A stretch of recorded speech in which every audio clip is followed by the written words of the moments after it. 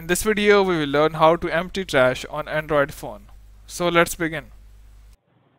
So to remove the trash can or trash bin in Android, first we would remove the cached files in our apps. For that, just go and open your mobile settings.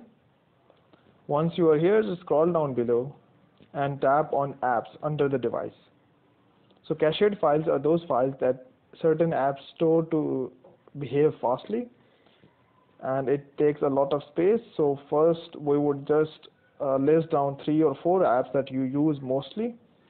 So for example, I'm using the Chrome mostly. For that, I would just go and open your Chrome app, and here under the storage, I would clear my cache. So you can see we have a cache of around 250 MB. So just go and clear your cache.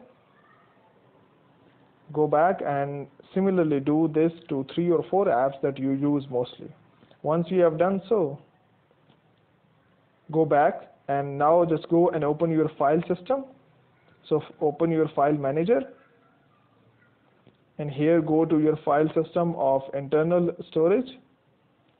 Tap on Android, tap on data, and here search in for com.android.gallery3d. Tap on it, and here whatever files you get, like cache files or any other files, whatever you get, just go and select that and delete that file.